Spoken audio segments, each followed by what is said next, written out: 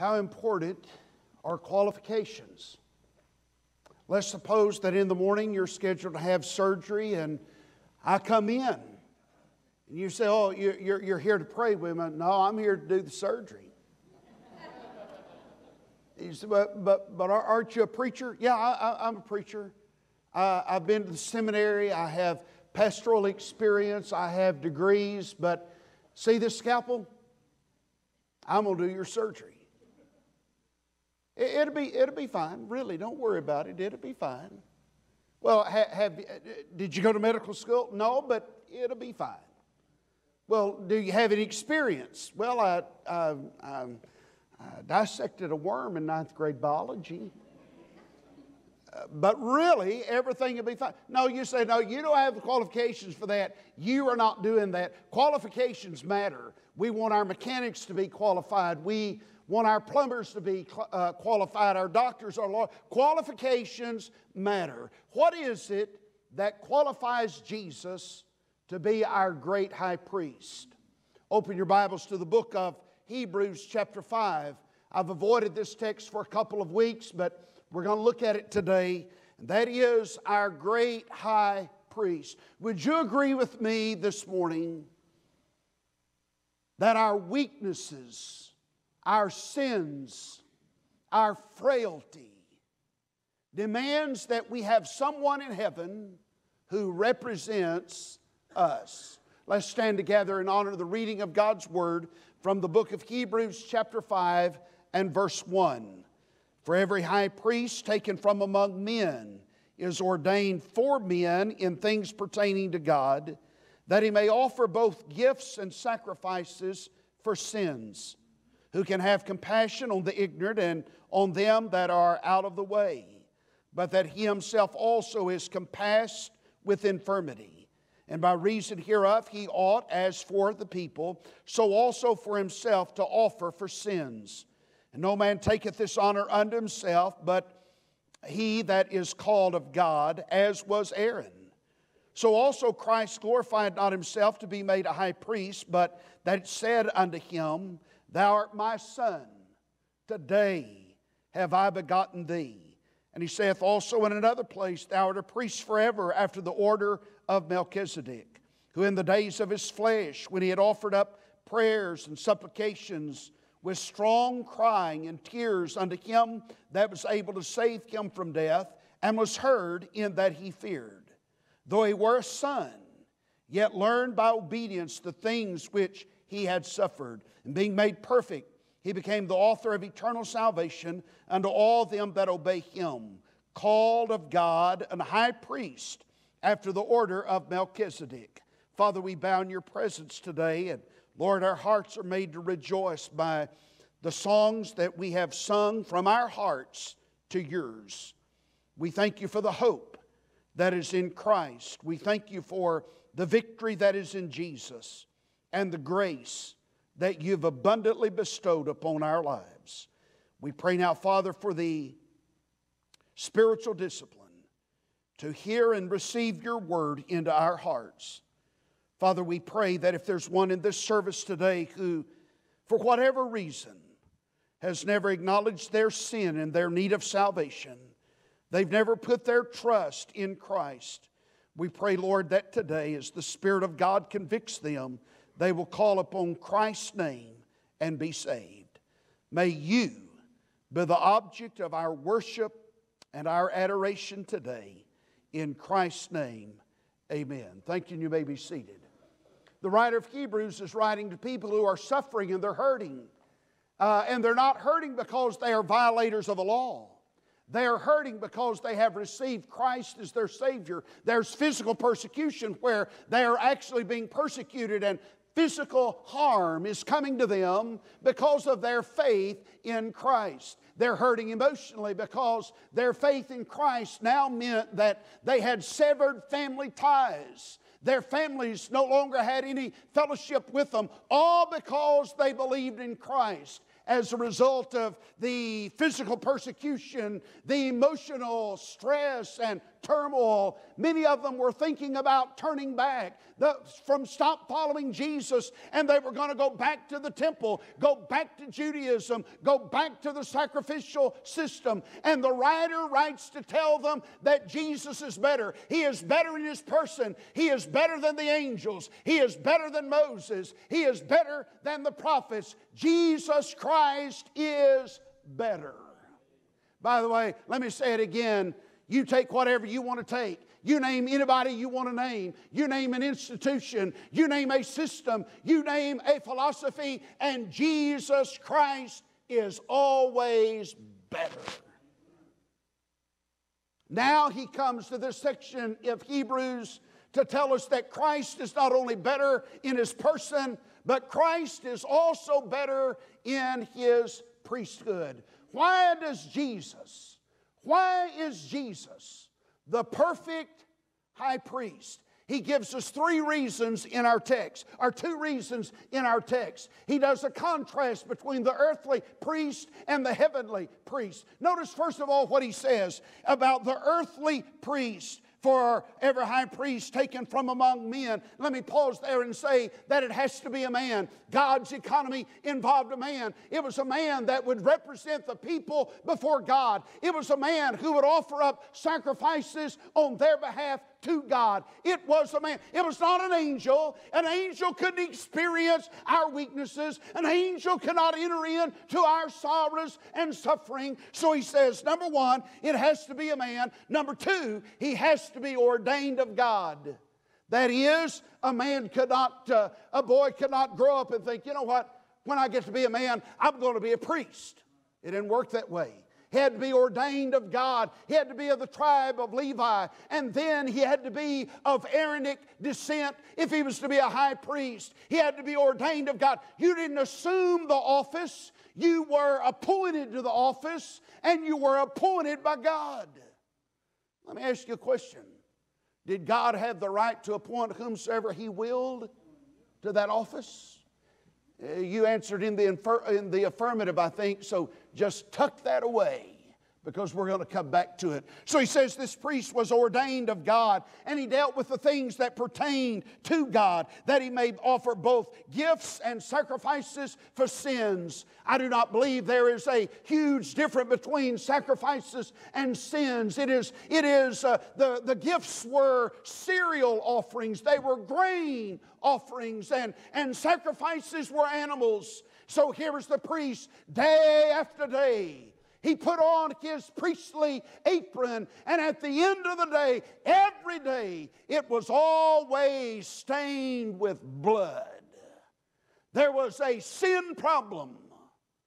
So day after day, he stood and made sacrifices for sins. In fact, this book says that he stood daily, making sacrifices for sins. But not only was he making sacrifices for sins, verse 2 says, who can have compassion on the ignorant? That is not the usual word for compassion. It is used only here in the Bible. He has compassion. It is compassion, but it is tempered with justice. It is not that the high priest would just merely enter into the suffering and the sorrow of the people, but he always tempered it with justice. The law of God had to be satisfied. Sin could not be compromised. But because he was a man, he had compassion on the ignorant. But watch this. Because he himself was compassed with infirmities.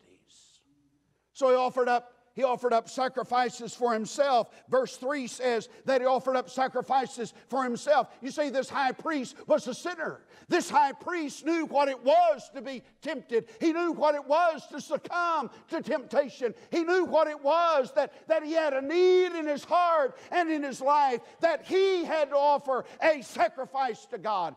On the Day of Atonement, the biggest day on the Jewish calendar, on the Day of Atonement, the high priest would slaughter an animal.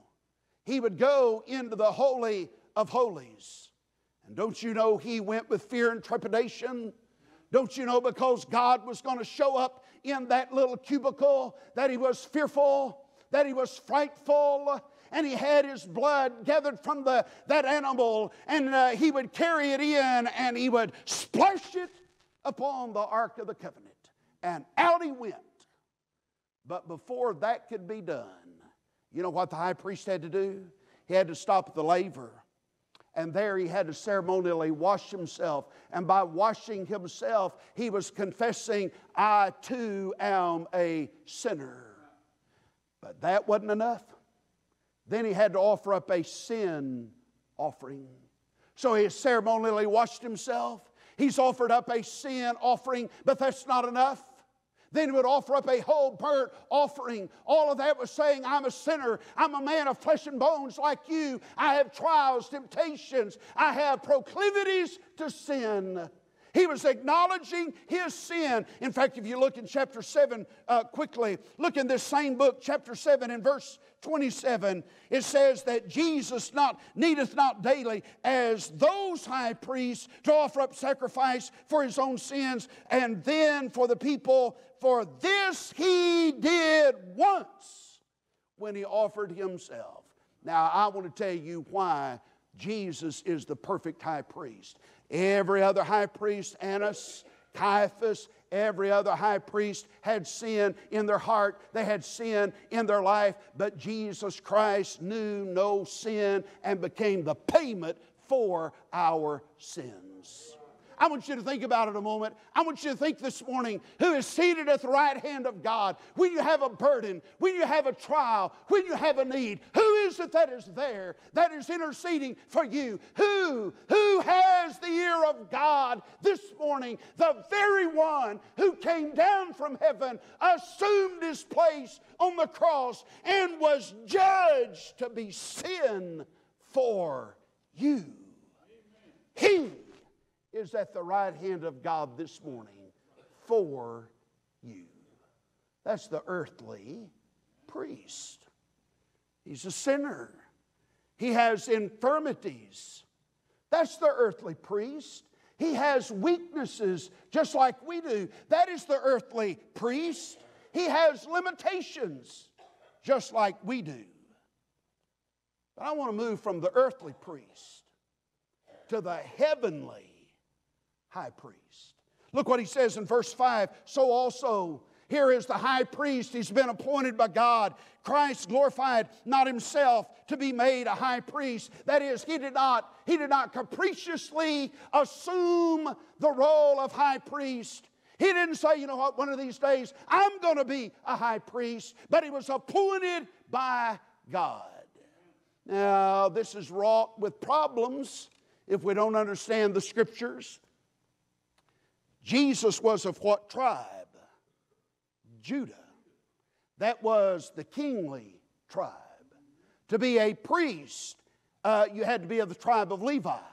To be a high priest, you had to be of Aaronic descent. Jesus was not of Aaronic descent. Jesus was not of the tribe of Levi. So how did all of this come about? And by the way, I read recently that there are some Jews that believe there will be two Messiahs. One, they believe the Messiah will be prophet, priest, and king.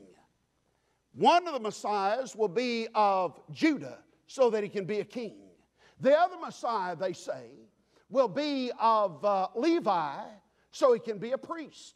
Therefore, they say one man cannot fit both descriptions, priest and king. They're only ignorant of their own history. Because look what he says, that he's going to be a priest after the order, you see it in verse 6, he's going to be a priest after the order of Melchizedek. Now, who in the world is that? I bet you've gone all week and not even thought about Melchizedek one time. You probably don't sit around the Thanksgiving table and say, hey, y'all, let's talk about Melchizedek. We don't think about Melchizedek. In fact, who was he? He's only mentioned 2 times in the Bible. He's only mentioned 2 times in the Bible, and it is when Abraham has gone and rescued his backslidden nephew Lot. And you know what the Bible says about Melchizedek? The Bible says that he was the king of Salem. Salem is an obvious reference to Jerusalem. And he was the king of Salem. And then the Bible says something. He blessed Abraham. And Abraham paid tithes unto Melchizedek. You know what the point of that is? The point is that before the giving of the law of Moses, before there was a priest from Levi, before there was a high priest of the descent of Aaron, there was a priest who was neither a Levite, who was not of Judah, but he was a king priest, and he was a king priest because God made him to be a king priest. God can call and qualify whomsoever He will. I just want to remind you this morning, God is God. And if God wants a priest that is not of Levi, and God wants a king that's not of Judah, God can do it because God is sovereign. He's not bound by what we think. He doesn't do things the way we think they ought to be done. God is God. I often make this statement, there is a God and it's not you. We don't dictate to God.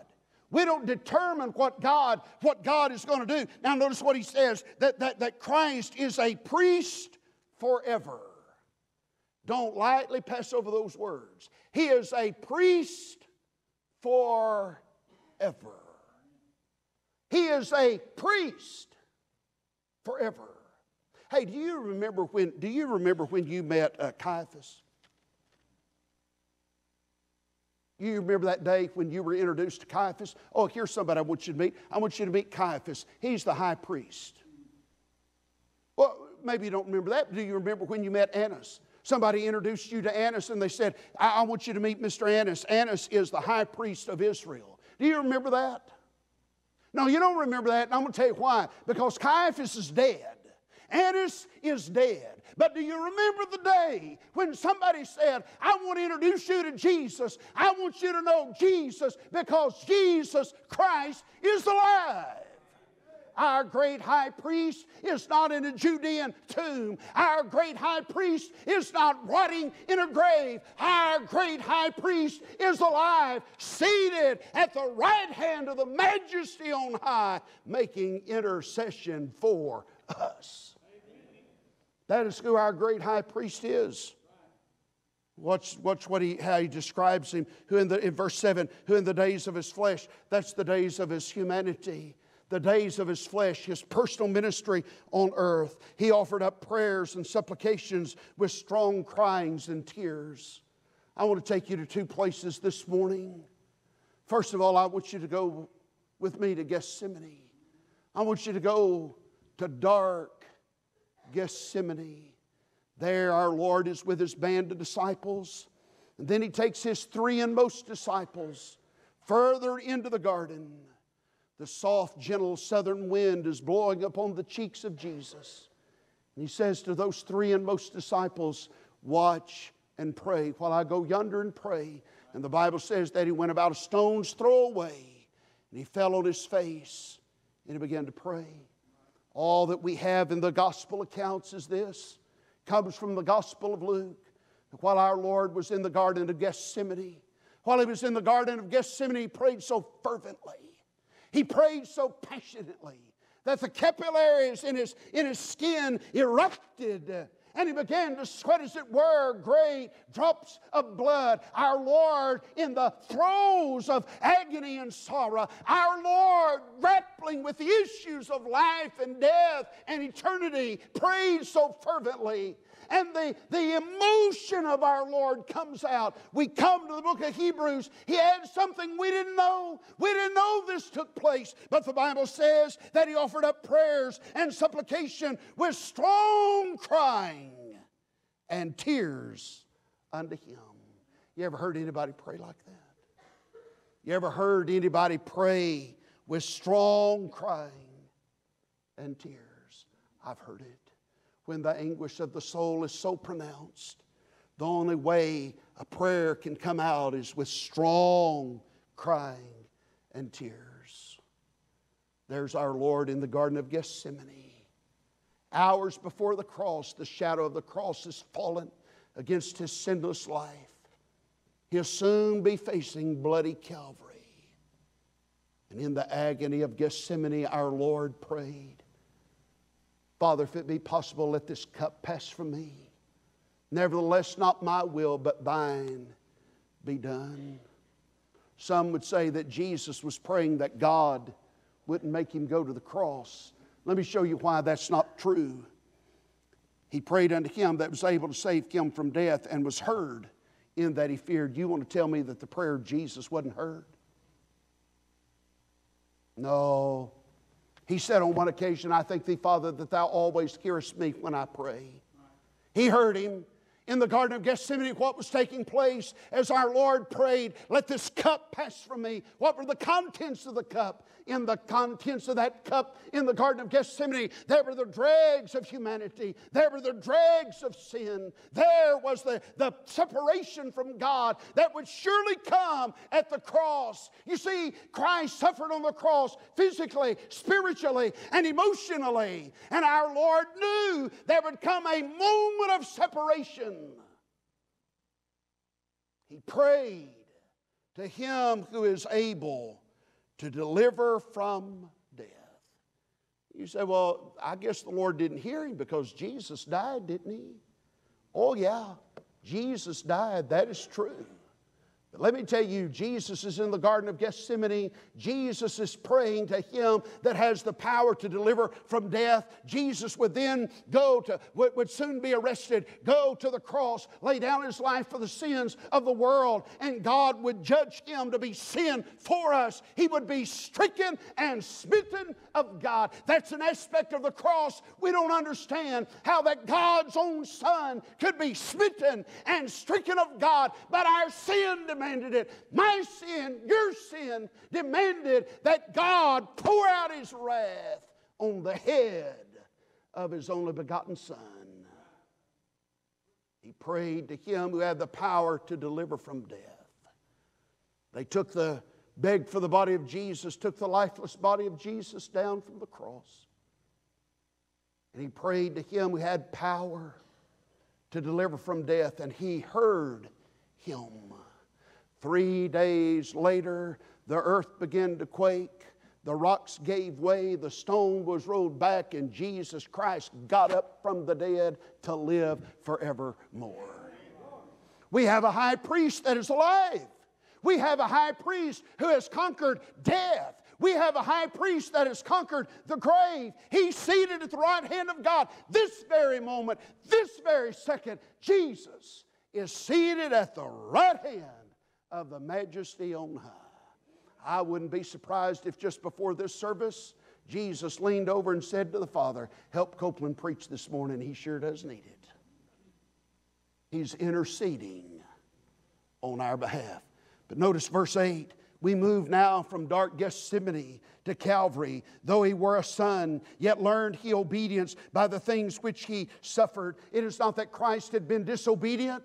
It is not that somehow He was disobedient, but now He is obedient. But in the humanity of our Lord, in that dichotomy, He is man, He is God, He is the perfect God-man. There were some things that Jesus learned. He became equipped through the process of learning and being made perfect. Not that He was ever morally imperfect, but He became fully qualified and the author of eternal salvation. Let me show you what happened. Jesus goes to the Garden of Gethsemane, prays fervently and passionately till He begins to sweat, as it were, great drops of blood, goes to Calvary, suffers at the hands of men, suffers at the hands of God. But look what it says in verse 9. He became the author of eternal salvation. I don't know what you believe about salvation. I don't know what you believe about the eternal security of the believer. You know, we Baptists sometimes are castigated because of our belief that once you're saved, you're always saved. Well, if you can tell me what eternal salvation means, if it doesn't mean eternal salvation, then I might change my mind. But eternal salvation means that when we are saved, we do not get probationary salvation. We get eternal salvation. We don't get temporary salvation. We get eternal salvation. We don't get hope-so salvation. We get no-so salvation. It is eternal salvation. Now, sweet people, listen to this. There's only one kind of salvation in the Bible, and that is eternal salvation. Boy, I sure do love our high priest. Seated at the right hand of God, He's able to identify with my sufferings. He's able to identify with my proclivities. Our great high priest extends grace and mercy and eternal salvation. Now look at verse 10. Jesus was called of God to be a high priest after the order of Melchizedek. Everything about Jesus is wrong. Why should Jesus be a high priest? He's not of the tribe of Levi. He's not a descendant of Aaron. Why should Jesus be a high priest? Because God made him one. We try to put God in a box. We are conditioned to believe that A plus B always equals C. Let me tell you this morning, except where God is concerned, A plus B plus C always equals D, except where God is concerned. Here's what you can't figure in. You can't figure in the God factor. And the God factor was this: I'm going to make Jesus a priest after the order of Melchizedek. His daddy wasn't a priest. His daddy wasn't a king. And just like Melchizedek, I'm calling him sovereignly, specially, to be a high priest. What does all of that mean to us this morning? How is this going to help us tomorrow?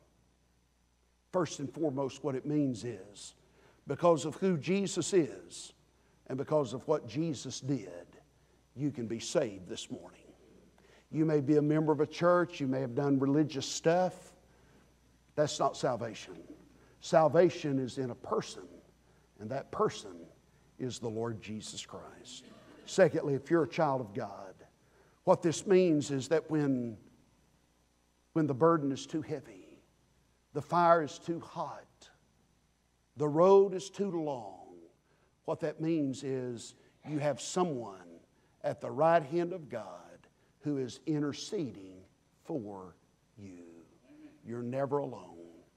You ever been so hurt, so burdened, that when you prayed, all that would come out was tears, inaudible? You just couldn't find the words. Well, I want to tell you this morning, He understands your tears. And He's interceding for you. See, He knows your heart. He knows who you are and what you are. And He is interceding for you. Rely on Him. Rest in our great high priest. As we stand together this morning, prepare for our invitation.